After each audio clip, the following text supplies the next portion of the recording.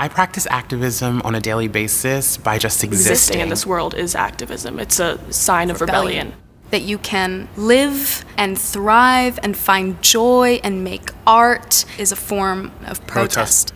I think activism starts from the passion in our hearts for change. For me, it's the fight for life. I believe that it's my duty to participate. I try to stay optimistic. Sometimes it's not easy. And some days, some weeks, I'm not optimistic at all. It might feel like there's no point. And there's always a point because you matter. I think that my generation has a fire and fight in them that I know is going to push forward something beautiful and inviting and uplifting. The reason I am an activist is because I have a vision for the possibilities of our future. We will win. Period.